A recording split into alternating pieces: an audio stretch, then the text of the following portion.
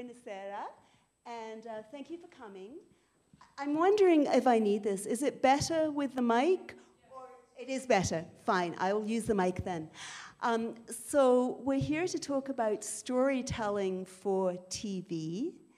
And I want you to consider, first of all, why. Let's try this here. To go forward and backwards. Oh, it doesn't advance forward and backwards. Oh, it doesn't. No, it's not going. There. What did you use? Oh, you have to go to each one and do that. Okay. Maybe can I tell you when I need it advance? Which one? Okay. That's fabulous. Thank you. Okay, so context, first of all, starting with some real basics. Why stories are so important for TV, for video. And as you know, it's a very primal, early form of communication. We've always told stories, and that's been the way we've engaged each other over centuries. So when it comes to television, especially now, because there are so many choices, you can watch video anywhere. You can watch video on your watch, you can watch video on your tablet, you can watch video on television. So if you're going to engage an audience, and it's all about audiences, it's terribly important. And I'll tell you a bit about my background, how I came to my interest in storytelling and television. For many years in Canada, I was an investigative producer with The National, which is our main television news program. We have two key TV news programs at night, and The National is with the public broadcaster, which is the equivalent of RAI. It's CBC, Canadian Broadcasting Corporation. So after that, I continued work with CBC, training journalists at CBC, but I also continued at a university in Toronto, Canada. And whenever I say Canada these days, people say, oh yes, Justin Trudeau. You know, I get comments about Trudeau, and especially Trudeau's hair for some reason. A lot of people seem particularly taken with Trudeau's hair. Now I have to ask you, because I'm speaking in English, can I get a show of hands? How many people here, is it a problem? Because just ask questions and I'll say things slowly, or si vous voulez, je peux parler en français aussi, si vous avez des questions. Ein bisschen Deutsch auch.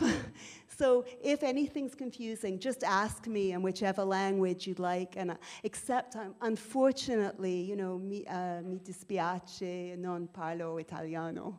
So I'm not able to do that. But anyway, storytelling. We know that it's terribly important. Stories are important because they connect. They engage our audiences. Now, I want to talk a little bit about what TV does well. And maybe I can ask you, because it's a big group, but it's not so big that I can't ask you questions too. So what would you say are the particular strengths of TV? And I'm talking both about legacy TV and possibly about video you might be watching on your tablet. What strengths? What comes to mind? Life. You see life unfolding. It's true. You get to be an eyewitness. The other thing. Whoops. Where are you doing it? On this one? Yeah.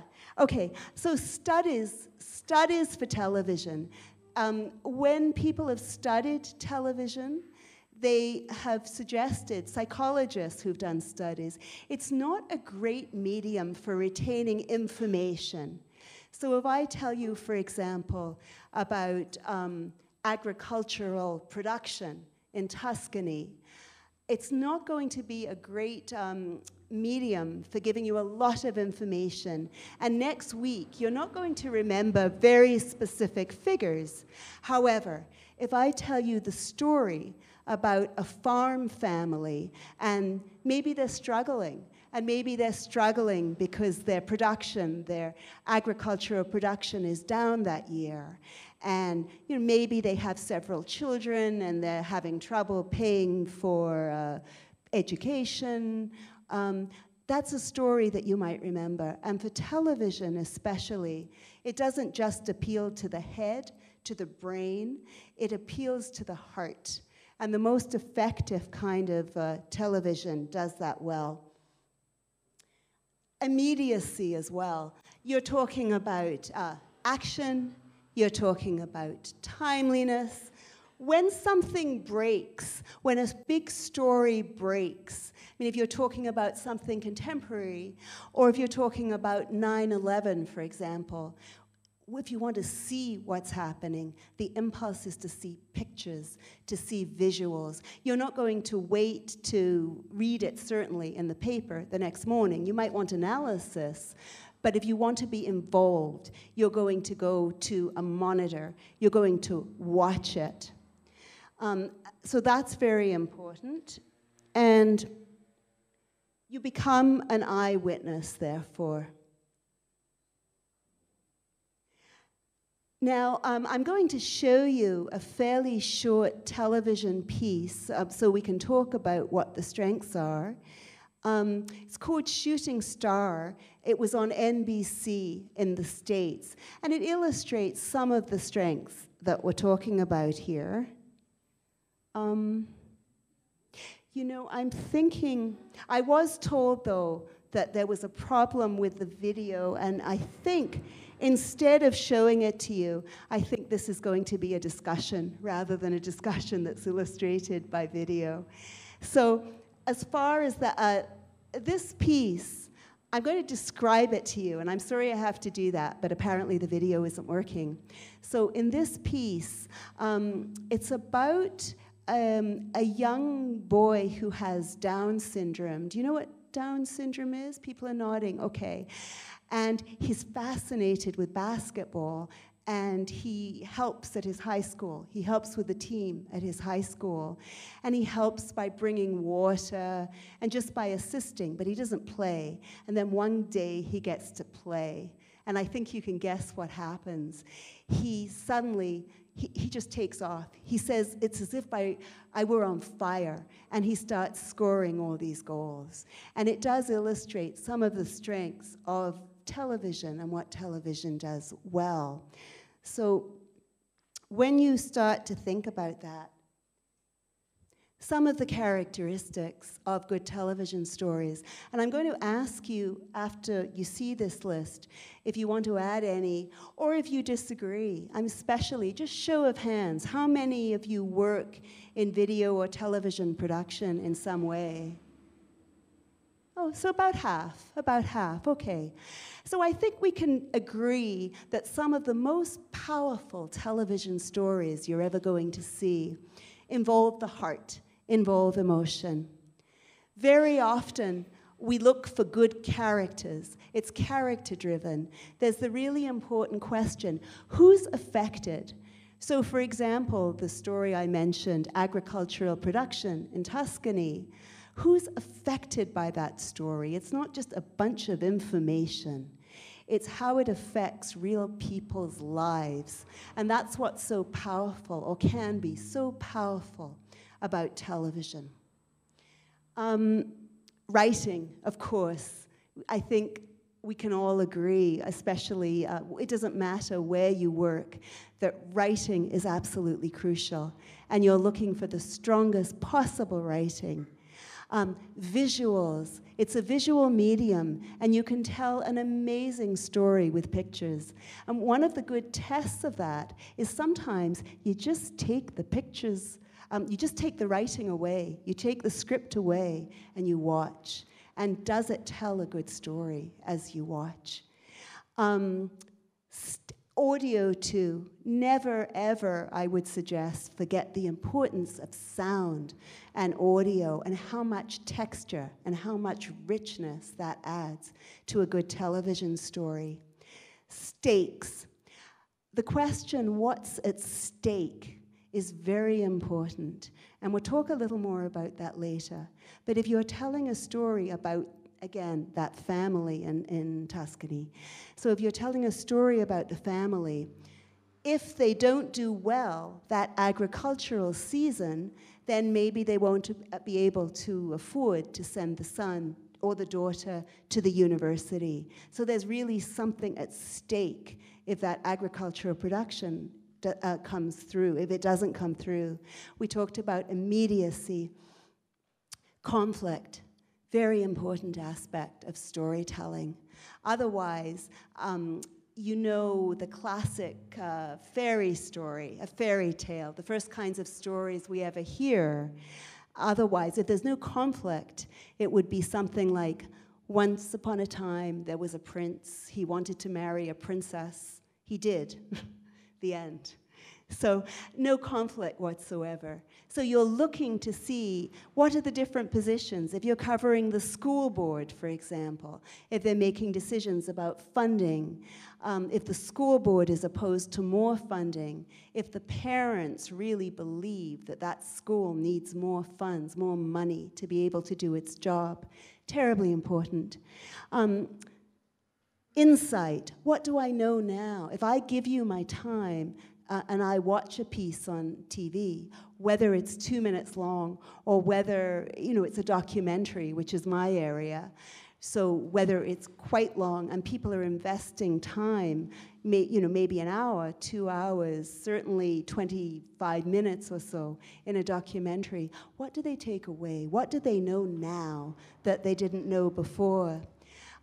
Freshness, surprises, good stories that surprise me. The worst thing you can do is be boring and just repeat the same old thing over and over. So you're looking for that element of freshness and surprise. Humor has its place in television. I'm not saying that there are certain stories where, of course, you're not going to use humor, but it's something that sometimes can be used to good effect when you're talking about this. Tone, performance, very important as well. And those of you who are reporters will be especially aware of this. Now, anything on this list, before I continue, that you disagree with, or anything that you think should be added to this kind of list? Okay, so you're a very agreeable crowd.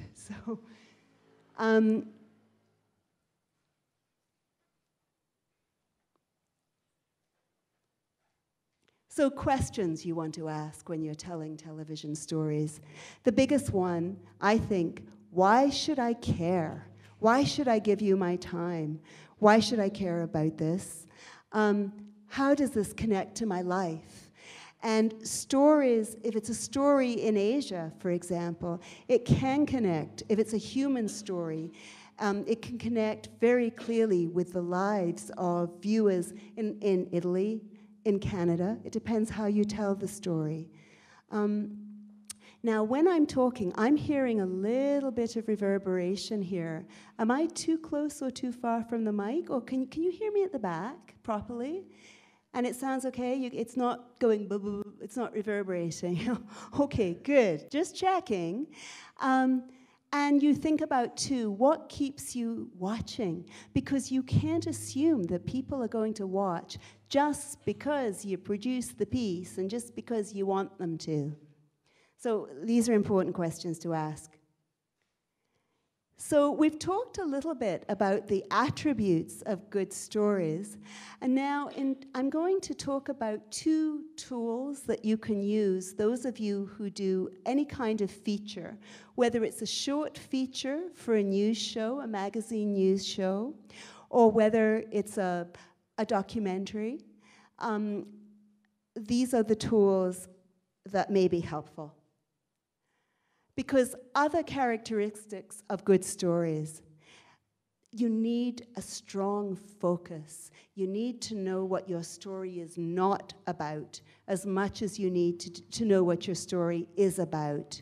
So, for example, if you're doing a story, the teachers are out on strike, you're not going to necessarily interview someone who's saying, for example, that educational standards are low.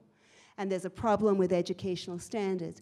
You know the who the what and the why of your story, and you go for that very clearly. So we'll talk about tools. I want to get back to the fairy story first, and then I will apply it very directly to journalism. But we are talking about a specific journalistic form of storytelling. And usually, classically, as I mentioned, in the fairy tale, you have the main character. Very often in most traditional fairy tales, it's a prince. Now, what I'm going to try and do here, let's see.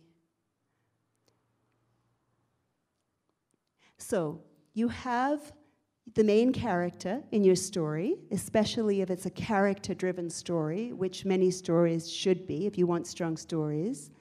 That character has a goal.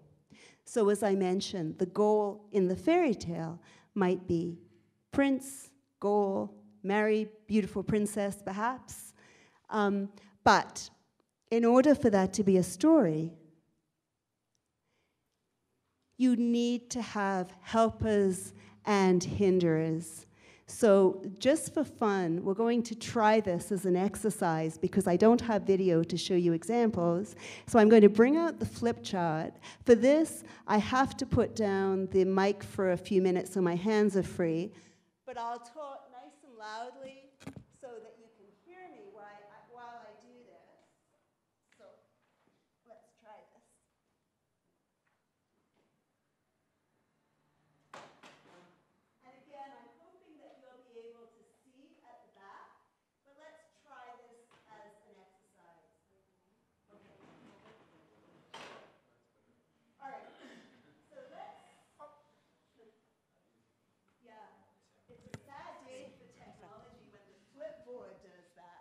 All right. You have to use the mic. This because I have to.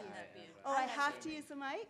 All right. I hear I have to use the mic, so now I'm using the mic, but I can sometimes do two things at once, so I'm going to try and do this. So let's say your main character is a prince in the fairy story, and the prince wants, the prince wants to marry beautiful princess, because this is a very traditional, classic fairy tale, I have to say. But to make it a story, there have to be helpers and there have to be hinderers. So, there's no wrong answer to this. I just want you to throw out suggestions. Who is going to help the prince in this hypothetical fairy tale towards his goal? His horse, of course. Harry the horse. Okay. Thank you. Harry the horse is going to help him towards his goal. Who else is going to help the prince towards his goal? Who's magic? Oh, very good. Okay, so let's call him Marvin. No, let's call him Marco. We're in Italy. So Marco the magician. Magician, yes. Who else? Oh, the princess's best friend. Okay, Thea, the best friend.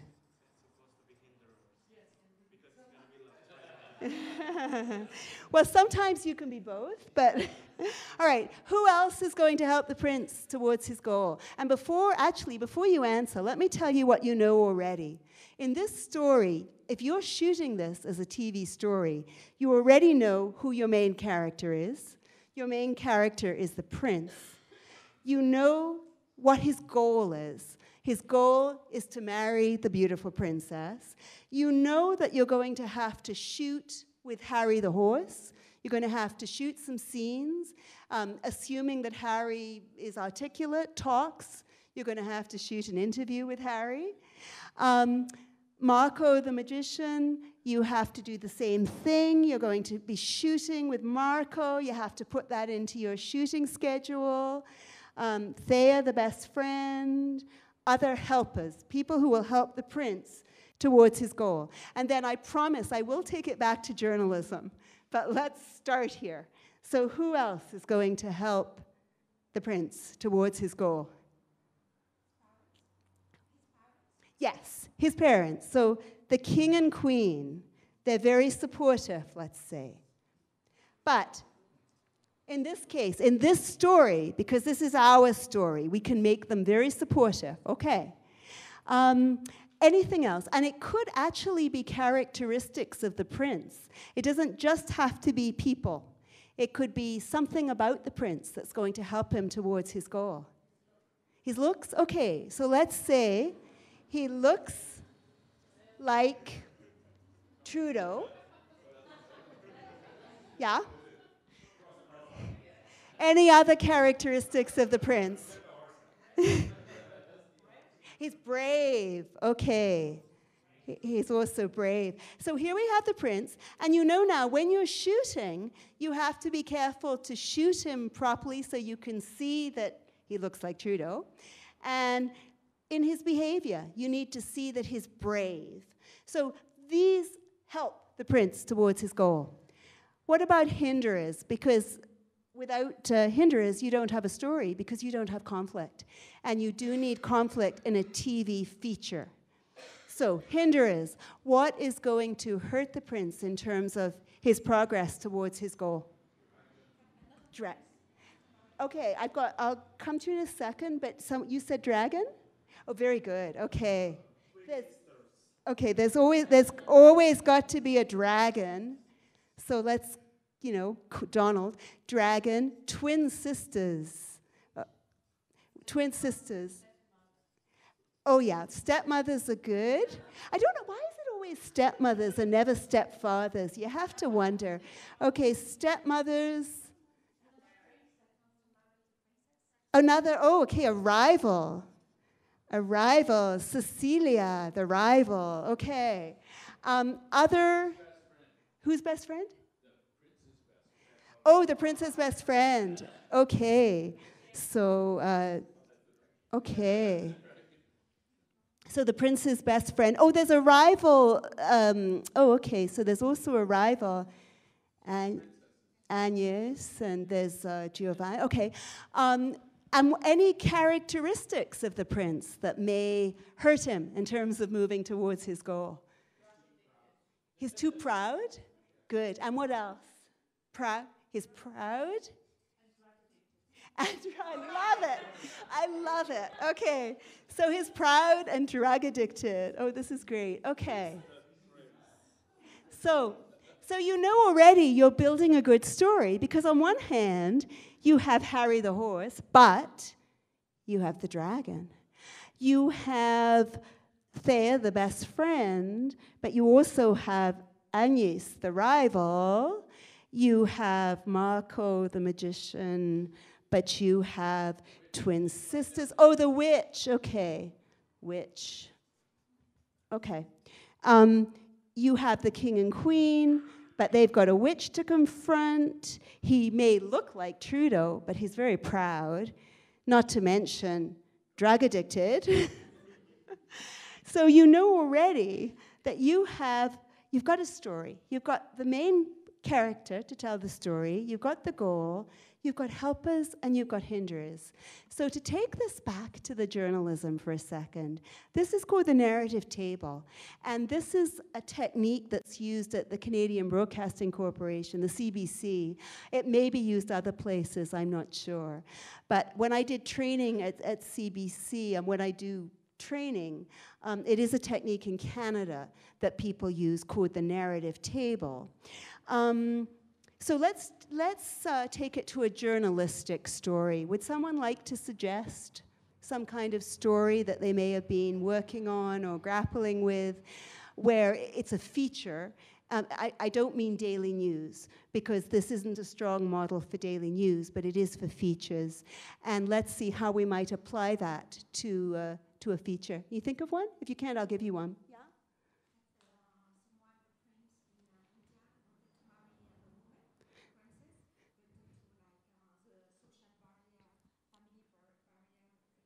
They could not marry. Okay, well, let's talk about that one for a minute, and then after that one, I may bring it back to the family, and let's say agricultural family in Umbria. But what was suggested here in the front row was if you have a story, and you said it happened in India? Okay, so this is a story in India where, because of social barriers, because, you know, as I'm sure you know, it's a very caste-driven society. A man wanted to marry a woman who was perhaps in a different caste, and because of the social barriers was unable to.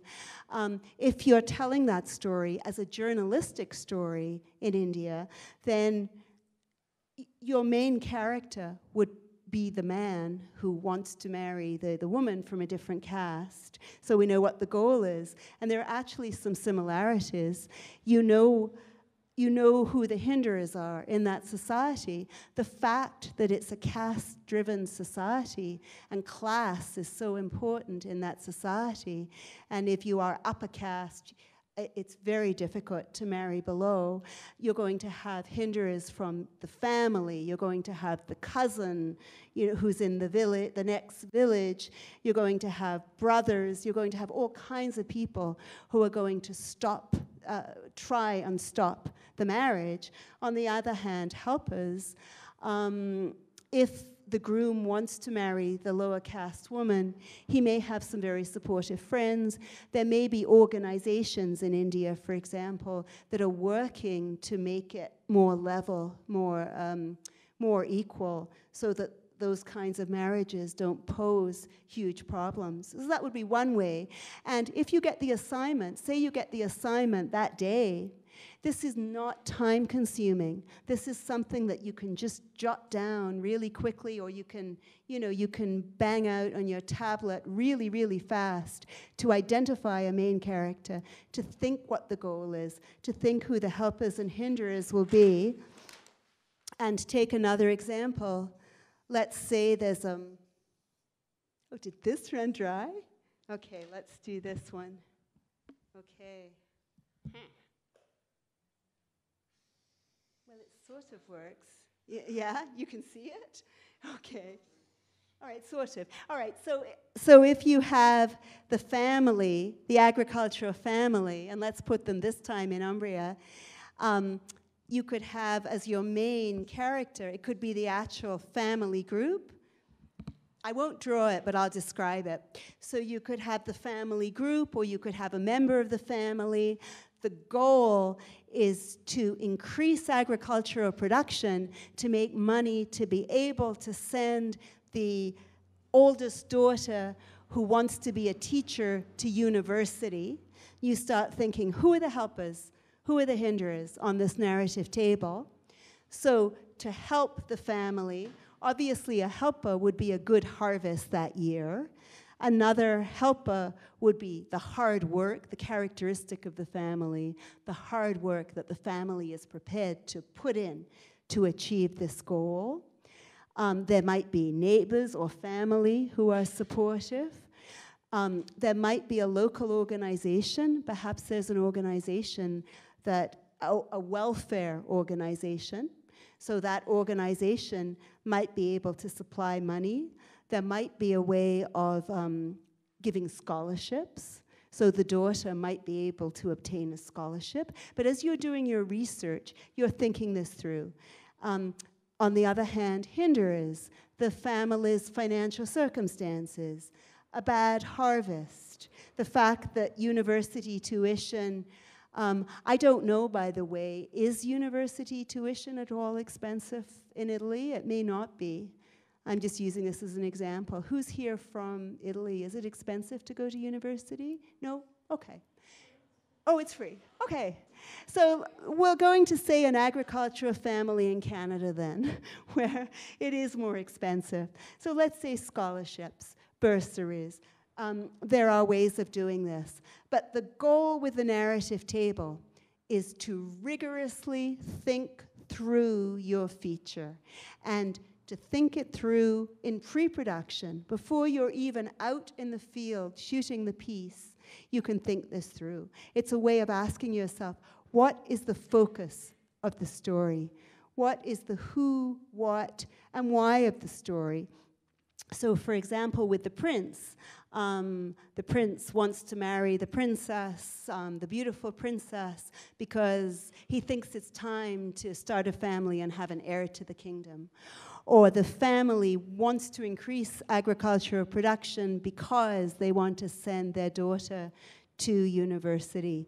So who, what, why? Central character, helpers and hinderers. Yeah.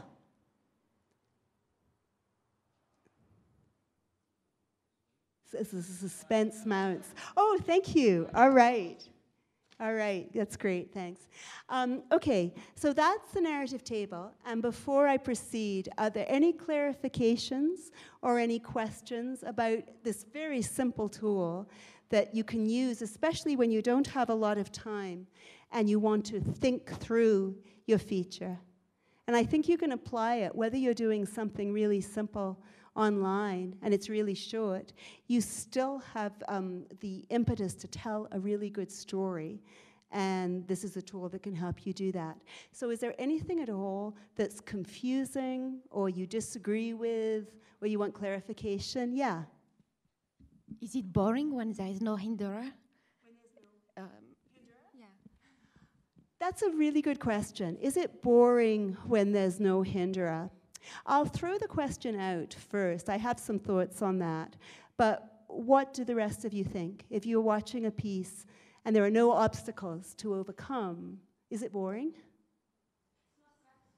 It's not satisfying, no. Because when people overcome obstacles, it's like a quest.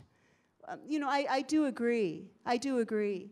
Now, there will be a time, and especially for those of you who work in daily news, sometimes this construction won't work the same way in daily news, because sometimes you just need to give people information. But even then, I think by asking who's affected by the information you're conveying, you can still think in terms of stories, not just news reports. Now, the second, were there other questions about any of this? Yes.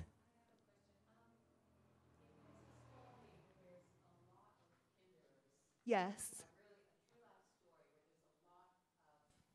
Thank you.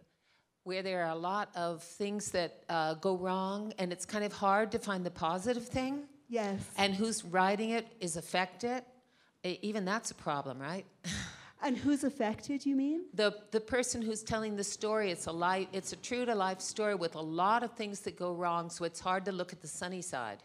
Yeah. Oh, you don't have to. You're telling a story. There's no sunny side or dark side necessarily. So it's not. It's a feature, and it is journalism. So it may be a story, a journalistic story that doesn't have a sunny side. Do you want to give an example? I can't. Okay, I can't give the example. But your point about the sunny but I side, can't. It's not always no, like that. I would think that it might be a little bit depressing for someone to see so many things that go wrong and lots of things that aren't very nice, and so it might be a little depressing to read that. I mean, we're reading depressing things all the time. To watch that. Yeah. Well, okay, let's think about that. Overcoming obstacles, always at the heart, I think, of the best stories. People overcome, sometimes they don't overcome, but often they do overcome obstacles. So that part is often heartening. So if you're telling the story of the family, the agricultural family, it may be that the harvest doesn't improve, but you don't know what's going to happen. This is journalism. Maybe the daughter will get a scholarship. Maybe she won't get a scholarship. But it's when you're talking about obstacles and overcoming obstacles, I think sometimes that can be inspiring. And even people's efforts to overcome obstacles are inspiring. I guess a classic example of that might be sports stories, because sports stories are often classic overcoming stories. Anyone here work in sports, by the way? No. Classic overcoming stories. So if you have, I'll use hockey because I'm from Canada, but if you have a hockey player and he loses, and he loses often, the effort is often interesting. So just the fact that he goes out there and he puts himself out there every game, and maybe he's lost 5 games, but he's going to give it his all. You know, I don't see that personally as depressing. And also, I'm not sure as journalists it's our job. So many stories are really troubling, and they have to be out there in the world, whether people find them depressing or not. So that's an interesting topic for a story meeting. You know, if you're meeting at the beginning of the day, talking about stories to go to air, I guess that is a question in terms of what your audience wants and demands. But also there is an agenda, you know, what's out there, and some of it will be, unfortunately, quite depressing. Anyway, this is the, thanks for the question. Are there any other questions about the narrative table before I move on to the second tool? Yeah.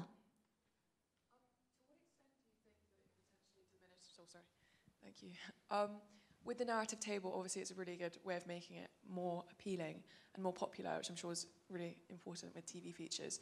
But to what extent does it actually diminish the truth of the story, either by sensationalizing it or... Yeah. It's a good question. And I wondered that. I have to tell you, the first time I heard about this, I was sitting, you know, decades ago, I guess, I was sitting in a group, and somebody got up, a trainer got up and said, well, I'm going to start by talking about fairy tales. And I thought exactly, it was exactly my reaction was, well, what about truth? But I can tell you, it's really important, I think. We're journalists, and truth has to be at the center.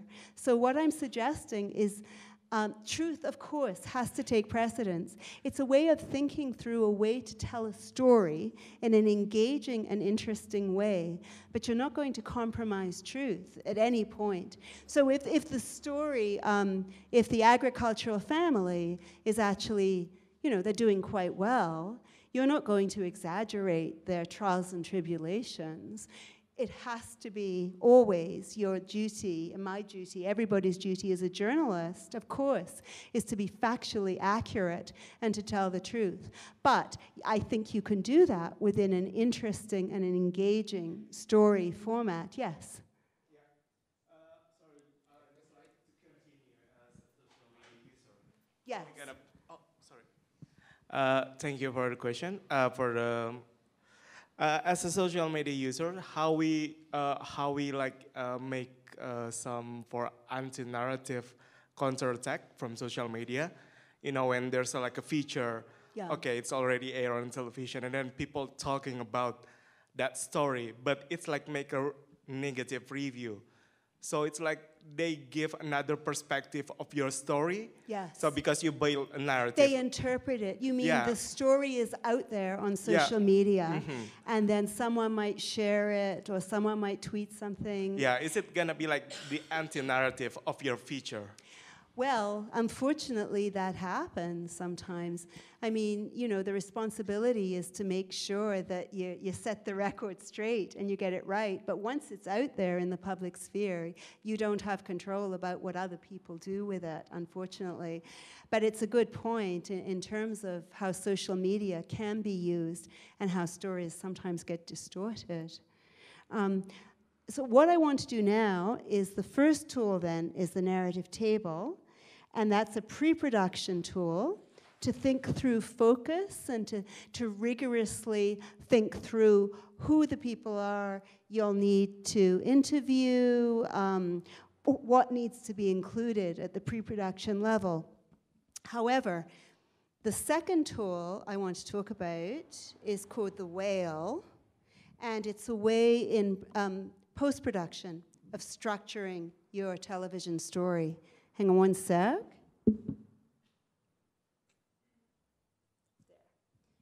Okay, so I'm just going to draw, wait, text. I'm going to draw it over here. Hang on.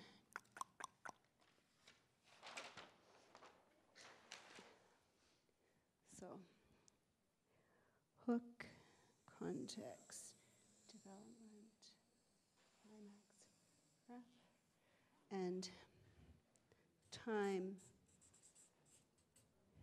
tension.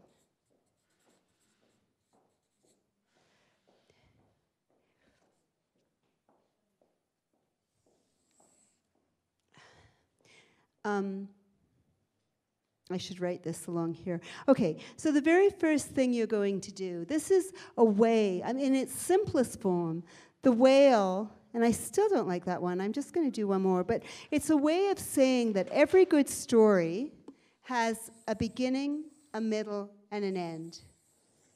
There, that's better. Okay, so to begin your story, hook. The very first thing you need to do, regardless of the format, how you're telling your story, you need to get people into the tent. You need to get people interested. You need to get people to say, okay, I could be watching this, I could be watching that, I could click on this, but I'm going to watch your story. So it's about what you see at the beginning. It's about your character. How interesting is your central character? It could start with something provocative in terms of information, but it's the opening of your story. That's the hook. Now, the second thing that happens is context. And this can be a real problem, because if you've done all this fantastic research, a lot of people believe that you gotta get it all in there. And you can get bogged down in all kinds of information. So to give an example, the hook for the fairy story, once upon a time, right? It's the classic hook. It brings you in. You might, as part of the hook, you might meet the prince. You might appreciate that he looks like Justin Trudeau. The story starts to unfold. So the hook, context. What do you need to know to follow the story? So if the hook for the agricultural story is, and we'll say then it's a Canadian family, they want to send their daughter to university. So you might open and you might see the daughter and she's studying in her room. She's obviously working really hard. And then downstairs, maybe the parents are sitting at a table and they're looking at bills and whatnot. That's the way you might hook into the story. For context, what is the bare minimum information you need to follow the story? So the context might be when you learn some very simple facts, that this is the story of the Jones family. They live in Alberta, Canada. So far, they've been doing quite well as they've been growing wheat. But this year, the harvest has failed. It's a really bad harvest. And you learn that their daughter, who's working so hard upstairs, wants to go to university, but the money isn't available. Now, development. As you develop your story, this is development here, this is where the narrative table plays out. So this is where you learn all about the helpers and the hinderers and how they affect the outcome of the story. Then you get up here. This is the climax of the story, the high point of the story. And it's very much a function of your focus statement in the narrative table. So if you've said that in this story, the Jones family of Alberta struggles to produce a good harvest so they can send their daughter to university, It's the clearest expression of that statement. So there may be a point where the daughter goes online, opens an email, and finds out, oh, she's got a scholarship. It's all going to be okay. Or it may be the point where the family just realizes that, you know what, it's the harvest is terrible. There's no way they're going to be able to help the daughter. But whatever the outcome is, journalistically, it's the clearest expression of that focus statement at the top of the narrative table. Then after that, you're moving down here to the wrap. The wrap is where you see how it all comes together, or doesn't, a sense of what's going to happen next, a sense of what it all means. So you have your hook, your context, your development, your climax, and your wrap, the whale. Whereas the narrative table is used in pre-production, so you can clearly think through how you're going to tell your story. This is very useful when you're thinking about how to edit your story, because you can think to yourself, okay, what's really strong here? How can I hook people into this story? What do they need to know? What is the bare minimum that they need to know to be able to follow this story? There may be other information, and you can dole out the information slowly as you go. But what is the information right at the beginning of the feature that you need to be able to tell this story? Development. Here's where the conflicts play out. And in almost every story, I think you will find there is conflict. If it's the school board deciding about financing for the Board of Education, whatever the story is, if it's a story about a strike, there's going to be conflict. There's going to be helpers. You will find helpers and hinderers. Where does the story land? What is the high point of the story when you realize where it's been going, whether it works out, whether it doesn't work out? What is that point? And finally, how does it all come together? What does it mean? How does it wrap? So this tool is called the whale. So are there any questions about that? Is that clear? Could you see, I want you to think, those of you, the half of you who do work in this area, I'd like you to just take a second and think about a story that you may be working on or you may have worked on recently, and just think if you could have applied the narrative table or the whale to that story, because I'd like to make sure that everything's clear and that it, it sinks in a little bit.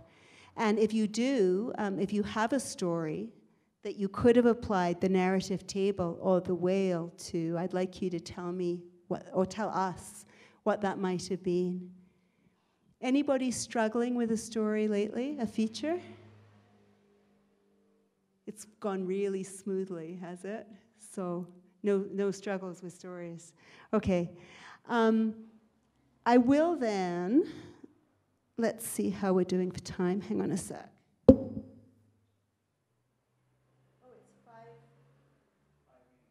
Oh, it's just 5 minutes. So I was going to use the last little bit for questions. So if you have questions about any area of storytelling, do ask. And if not, this will be the wrap portion of the session. Okay? Yes. Okay. I would like to ask you, what about the time? What's the best, how long it should be, for example, a documentary, not to become boring for the audience? Okay, good question. I would say it's what it sustains, because some documentaries deserve 2 hours, and I think you've all seen them. I think some, deserve maybe 25 minutes. Some deserve less. It's a question of what is interesting to your audience. So, you will be in a position to make that decision. It would be very, very hard to say that for a feature it should be a certain amount of time. However, I do think that people sometimes make the mistake of going longer just because that's what the newsroom might require or their TV station might require. And you can feel it when people are producing a piece and they're stretching and they're putting in, interviews that really don't belong there. So generally, I think you often don't go wrong by going shorter rather than longer. Thank you. Okay, and thank you all. It's been a pleasure talking to you today.